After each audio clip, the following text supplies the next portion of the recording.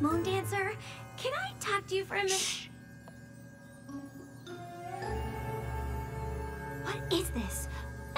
A bubble of silence. I haven't seen you in a while, and I thought it might be nice to catch up. For what purpose?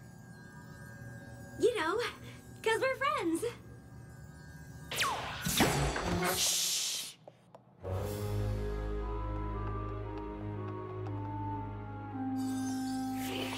I'm really sorry to bother you. I was just hoping we could go outside and talk for a bit.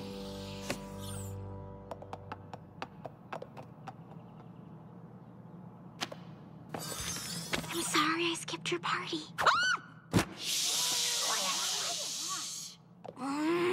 Why won't you leave me alone? I'm trying to study.